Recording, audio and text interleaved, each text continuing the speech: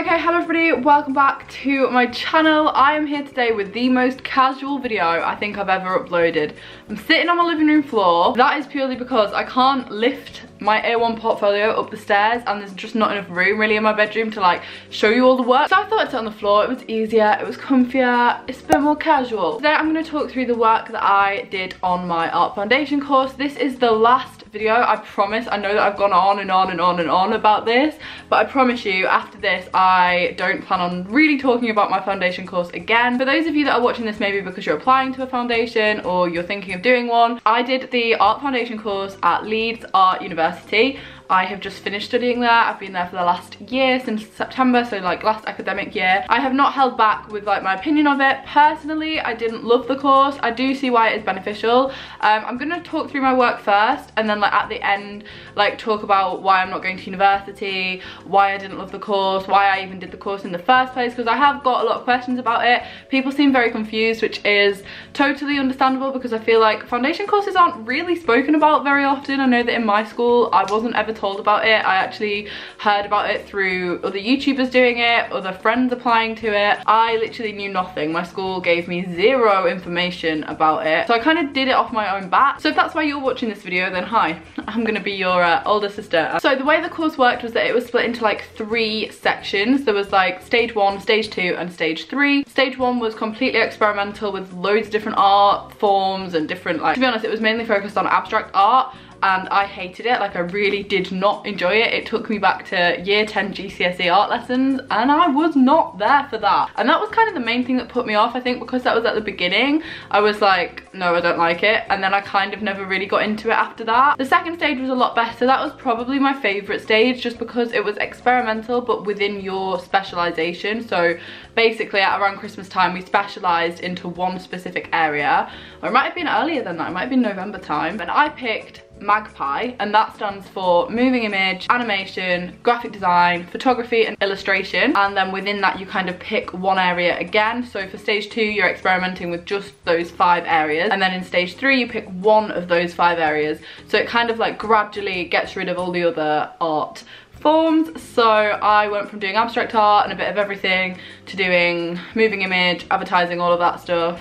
Wait, is it advertising or is it animation? Don't know what the A stands for. Anyway, I went from doing that to just doing photography, and that is what I'm going to show you because that is the work I have here. I do have my other books from stage 2 and stage 1, but they are literally just a mess and the work isn't complete, and it's just me experimenting with different graphic designing stuff and different things that just didn't really work out. So I'm going to show you my final project because that will kind of give you an inclination as to like what your end goal is. The way that they get you to do it at Leeds Art, I mean, I think this is different depending on like where you study, but the way they get you to do it at Leeds is they split it into 3 books. So I have here the 3 that I used. I've got stickers all over them because I'm 5, and they get you to use a studio notebook, a reflective planner and a critical journal. So this is my, where is my critical journal?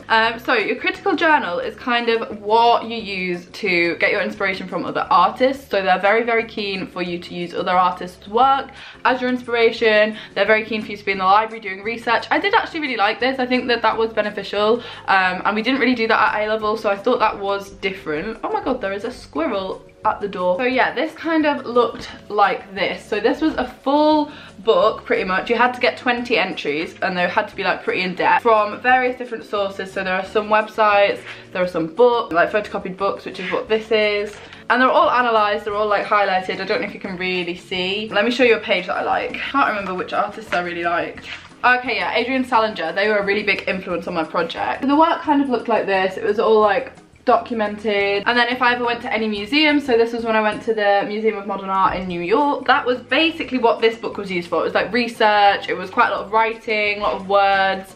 I actually did quite enjoy doing this. I enjoyed finding the sources, I enjoyed sticking them in, and I thought this was the easiest to do. Like if I had nothing to do, I would just do one of these because it was easy. So I had 20 of those, and then I had alongside it a studio notebook. Now this was more my like rough working, so this was kind of how the project started. So I started started with a bunch of research. So my final project was about loneliness at university and how it can actually feel really isolating. We were speaking from personal experience, just basically about how the experience that you have of university maybe doesn't match up to the one that you've heard a lot about when you move.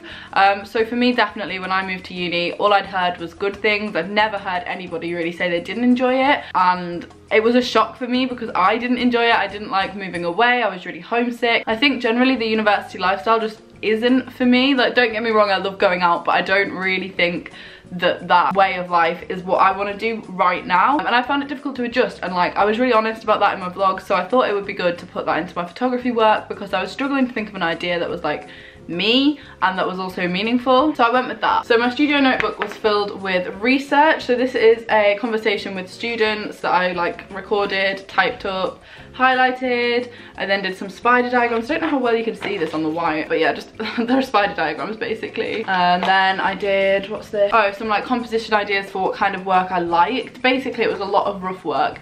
And then my own photography started to come into it. So I did a couple of photo shoots in student bedrooms, which is what I focused my whole project on, was like how somebody's personality can be reflected in such a tiny little room. And I think it was actually really interesting. I've never seen any work like this before. So when I started researching it, it was really interesting because it wasn't like anything I'd done. It wasn't my usual style at all, stuff like this. And then I did a few more photo shoots, looking at the contrast between boys' rooms and girls' rooms, just putting them into my book like this. It was very similar to photography A-level, or the way that I did my A-level anyway. Lots of photo shoots, lots of, you know, experimentations with cameras and printing on different papers and printing on different edits and stuff like that. And then I started looking at photo books. So I kind of knew that I wanted to make a book. I've never done anything like that before. I thought, if I'm here, I might as well try something new. And they had really good facilities at the uni. Like, I'm not slating Leeds Art Uni at all. I think their facilities are amazing. They've got so much stuff, and if you're looking to go straight into an undergraduate degree, the undergraduate building has just been redone and it is amazing. Like, it is state-of-the-art stuff. Like, I'm not slagging off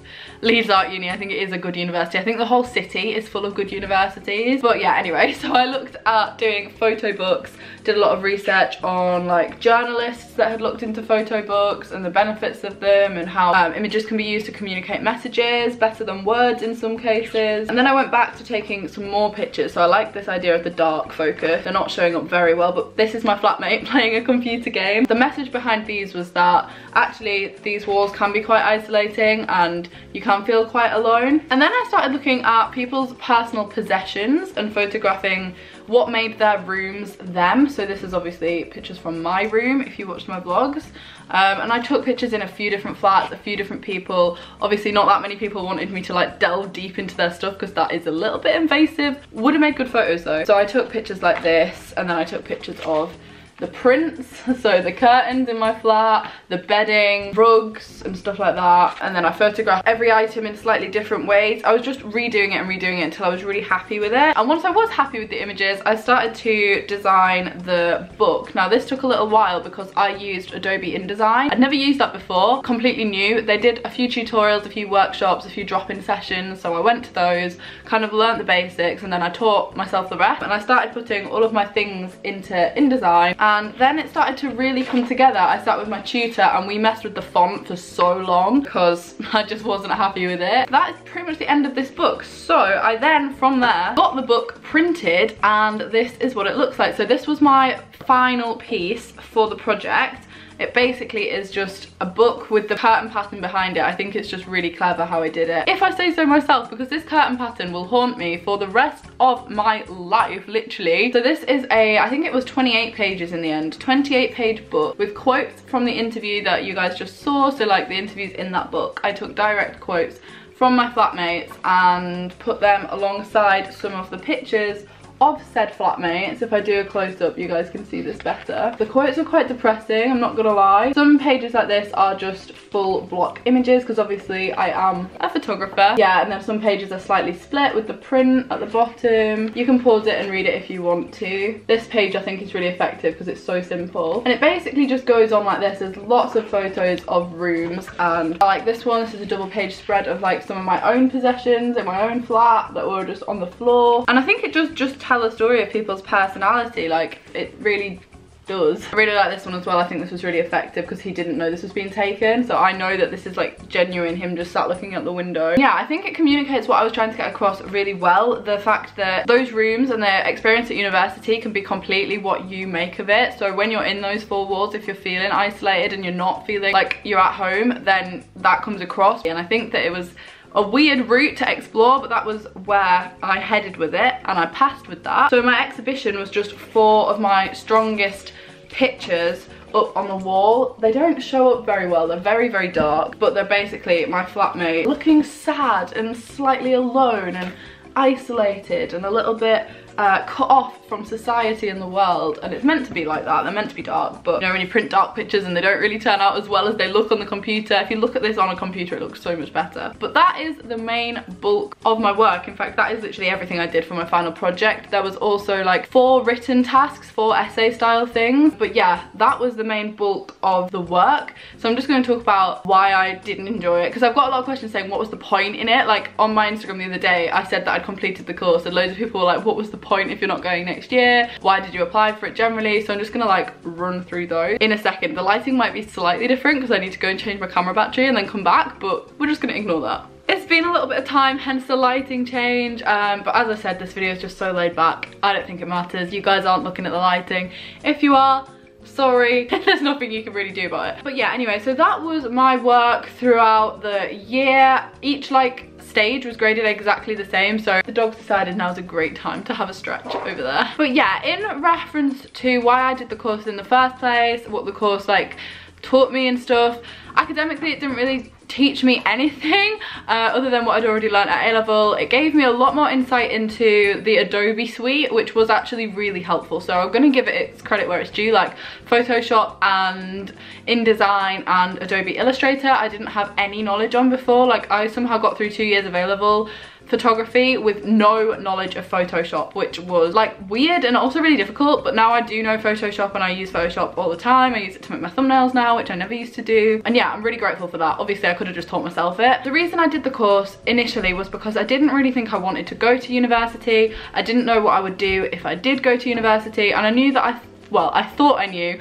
that if I did go, I would want to do something creative, and I picked the Leeds foundation course because it offered photography alongside advertising, which at the time in year 13 I thought that was maybe something I wanted to go into, like commercialized photography or fashion photography. I now have changed my mind. I don't want to be a photographer at all. I really don't like love photography at the moment. I've completely fallen out of love with it, which is fine because I know I'll fall back in love with it. It's just because the course has killed it for me. I just need a little bit of time for it to come back. But right now I don't think I want to be a photographer at all. But at the time that's kind of what I thought I wanted to do. I maybe thought like I might want to do a degree in it, and I thought that if I really loved the foundation course, then I might go on to do a degree in photography and advertising. Like that was what I thought might happen. What actually happened was that I didn't enjoy it, and it made me not want to go to university. But I thought in my head when I applied, either way it's going to teach me, I either love it or I don't love it, and it did, and I'm grateful for that, and I'm really, really happy that I had the experience. And one of the things that I am the most proud of is the fact that I actually got to the end of it and got the qualification, because yes, okay, it's not a degree, but it is an additional qualification from my A-level, so it's like one little step up. It's all graded at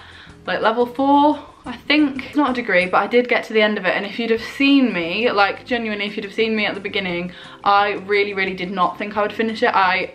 When I say I was close to dropping out of this course, you guys do not realise how close I was to actually dropping out. Like, I spoke to my mum and dad about coming to pick me up. I had looked into loads of other options. I had applied for work experience. Like, I'd looked into work experience to do over Christmas because I thought I would be back at home. Like, I had in my mind already dropped out from week 2 or 3, and the only thing that changed my mind was the fact that I knew I should give it a bit more time, and maybe Leeds will get better, and maybe I'll start enjoying it more. And then I made friends with Eleanor, and you guys know Eleanor through the vlogs now, and I became really close friends with her, and she didn't really enjoy it either, and then we kind of had each other. And then before I knew it, it was literally Christmas, and there was no point in dropping out because I was close to the end as I was to the beginning, so I might as well just finish it. So for my personal like satisfaction, it's not anything to do with qualifications, nothing to do with how employable I am, but just for my own sense of I overcame that. I'm pretty happy that I did it because it was probably one of the hardest decisions and the lowest and the most confused I felt about anything. And I think if you've dropped out of university or you've thought about dropping out of university, you will know exactly what I mean. And I thought, if it makes me decide that I want to go to university, it will have been worth it, and then I will go like the rest of everybody else next year.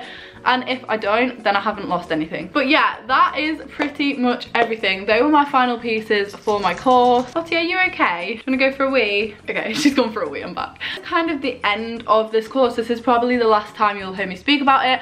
I'm totally done with it and I never have to go back to that university again. While I'm in the situation I am where I can earn enough from YouTube to make it a full-time job, I really would just like to do that for as long as I can, and I think that I almost feel guilty for saying that, and I wish that I didn't, because I feel like it's not a traditional route and nobody else really does that, and it's a little bit frowned upon to just go straight from school into like employment, or to a lot of people it looks like I'm not doing anything, which I really dislike, and it's so hard to explain it to people that don't understand it, because how can you explain something that is so new and so confusing? Like, it's just mad. But yeah, for the time being I'm just doing YouTube full time. I want to travel a lot. I don't have any plans of going back into education, but we shall just see. I am more than open to a lot of ideas. I want to work abroad maybe for a little bit. I would love to go to Australia, as I mentioned. There's loads of things I want to do. There's so many things that I have like planned, none of them involving university,